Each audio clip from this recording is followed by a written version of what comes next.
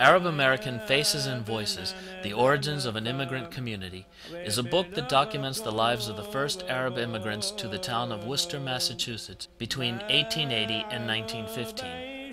Published in 2003, the book is the fruit of 16 years of research, writing, and editing by its author Elizabeth Boosahda, a descendant of the immigrants whose stories she relates, and a resident of the city of Worcester, where she is an active participant in the cultural and political life of the city. It came about because I have an affinity with elder people, and I used to visit the older folks, family, relatives, or even people who I wouldn't know. I'd knock at their door if they were older, because I just loved being in the company of the older people.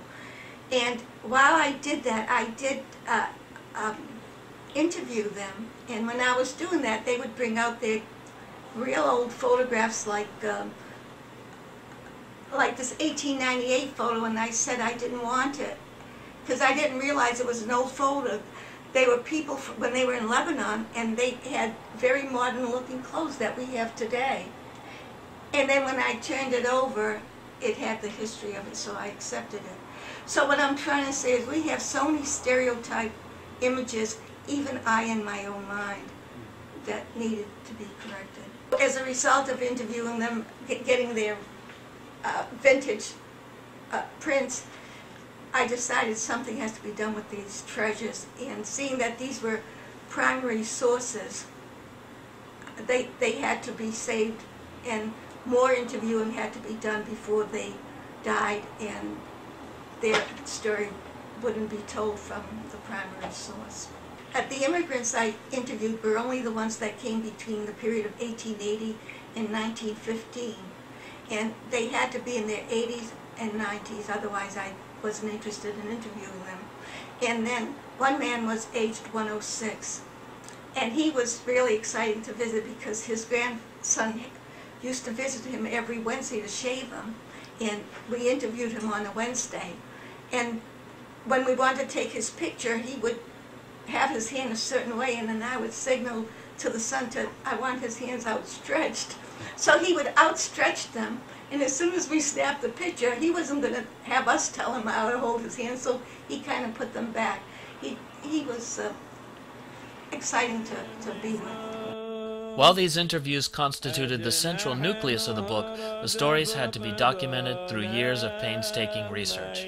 Okay, I started like in 1889, and it took me to the date of publication about 16 years. But the reason for that is I would work diligently for about 2 or 3 months at a time, and then stop 2 or 3 months. I needed that kind of break. And then most of my work, most of the years were taking up in doing research for the book. And in order for me to get the sources, because of the going back so far, a lot of the records were water stained, or they were burned, or else they were non-existent. I would have to spend lots of hours in the courthouse checking the registry of deeds and places like that. And I even went to the genealogical NESHES, New England Historical Genealogical Society in Boston, and there I found record of. Well, I knew these two families went to South America. They had a business down in South America for 6 months, and their wives took care of their grocery store the other 6 months in Worcester. To give you an example of one incident, I wanted to date a building. It was built in 1898 by the Azar family, and it was a 4 or 5 story double house, which means there was a center hallway going up and families on each side. So I used all the sources, the deeds, the courthouse, the water, sewer, anything and everything. However, the way I was able to finally get it at the Department of Public Works, I went there and I said, this is the building and it has to be somewhere. And when I was arguing with them. Luckily, there was an elderly man in the office in the background. He got up, he says, "Come with me, lady."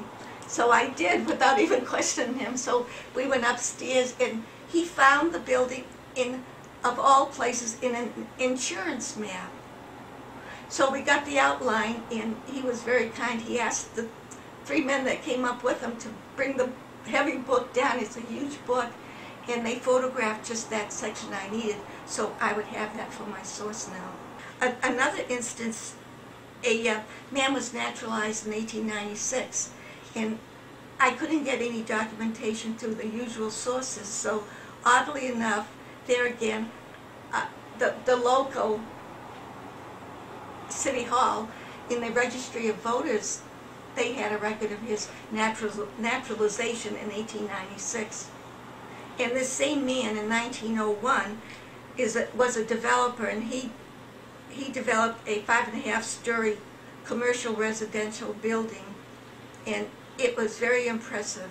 It had ironwork on it, and then the sidewalk actually had glass cobblestones. I guess they have it in certain European places, but the purpose of that is to give daylight in the basement where there was additional stores and merchandise. The book is now in its second printing and has been well received by readers excited to see a publication on this topic.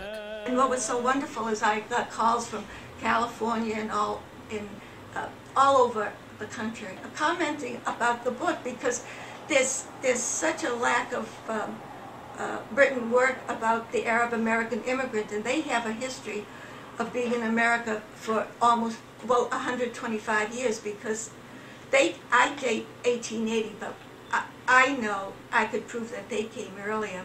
And when I say they, I mean a mass migration. I'm not talking about Arabs who came one at a time. Boosahda's roots run deep in the community that she writes about, her grandfather being among the immigrants of the generation that is the subject of Arab American Faces and Voices. Boosahda's grandfather started as a pack peddler, a traveling salesman of dry goods throughout the region. From these humble beginnings, he made his way in America like so many other immigrants have done. And my grandfather, he started as a pack peddler, like no matter if you ask immigrants who came during this period, 1880 to 1915, they all started as pack peddlers, because that was sort of a carryover from their homeland. And right here in America, with the Yankee peddlers, the same thing was going on, so it wasn't so strange. And what they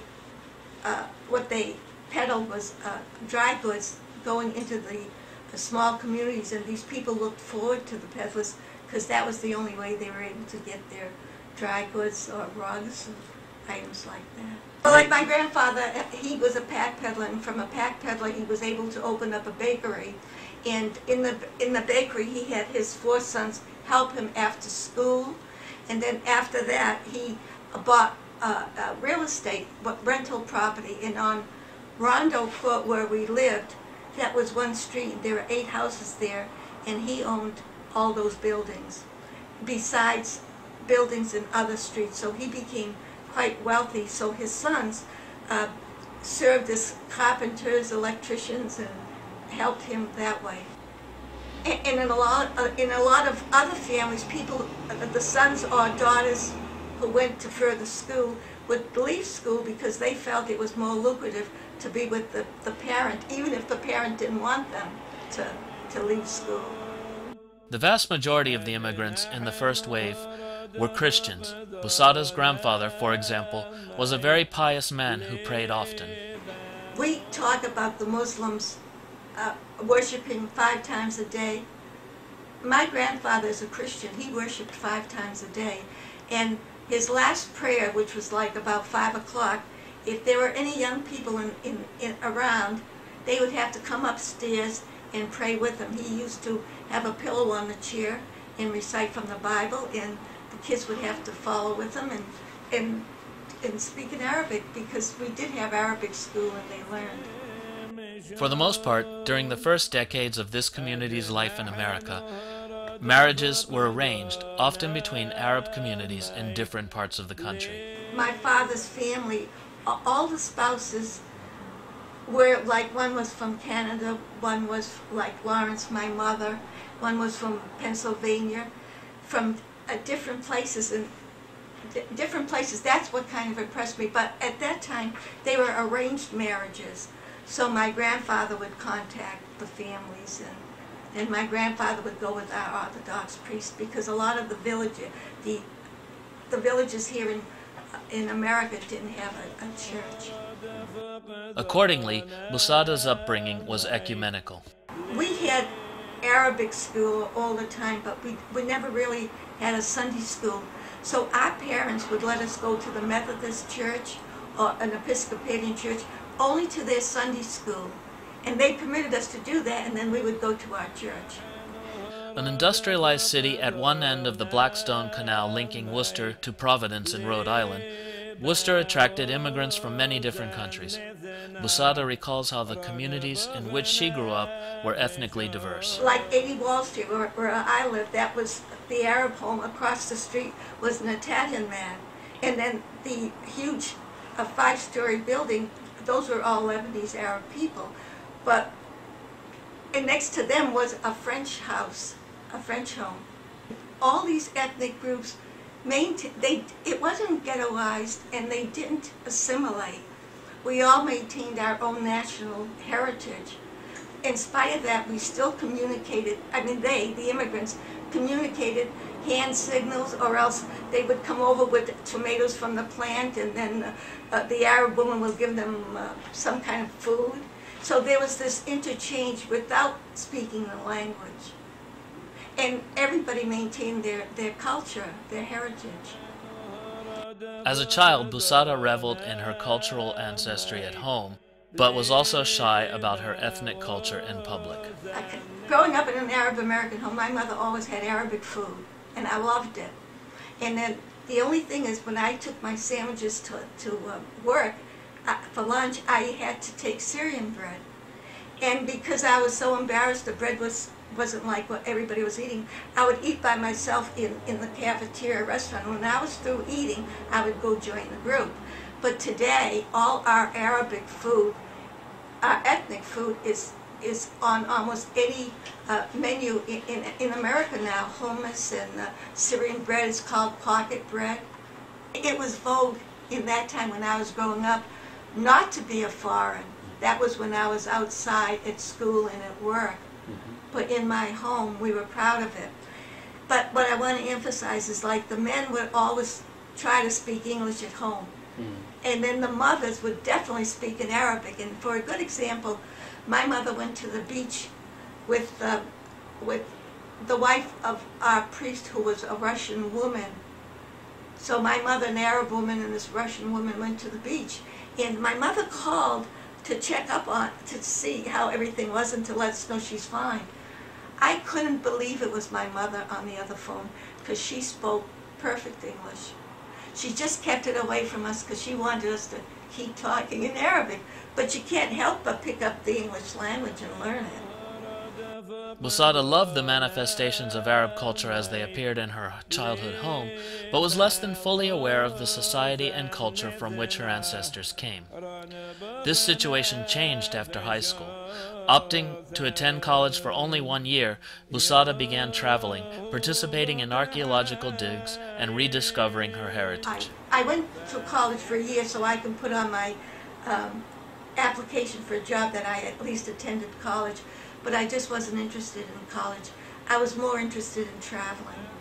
She became a cultural activist in Worcester, though it was no small challenge to get an immigrant community less than eager to flaunt their difference to become politically active. Because our parents were so proud of being here in America, and they loved the country so much. And even after the '67 war, it was so hard to get the Arab Americans to participate politically, to state how unjust the war is and how they're defaming us. Because the parents were so loyal to America, a lot of the kids had that same loyalty, but luckily there were few of us that mobilized, and we brought speakers to Worcester. In fact, like several times, one day this same speaker would speak at 4 different colleges during that same day. So there was this activism, but with maybe only about 10 people. But luckily, because it was so strange in the city, that the newspaper would give us good coverage. Nonetheless, Boosahda sees it as imperative for Christians and all people with a moral compass to get involved. I feel like, as a Christian, I don't know how all these people can permit these things happening when they claim to be a Christian.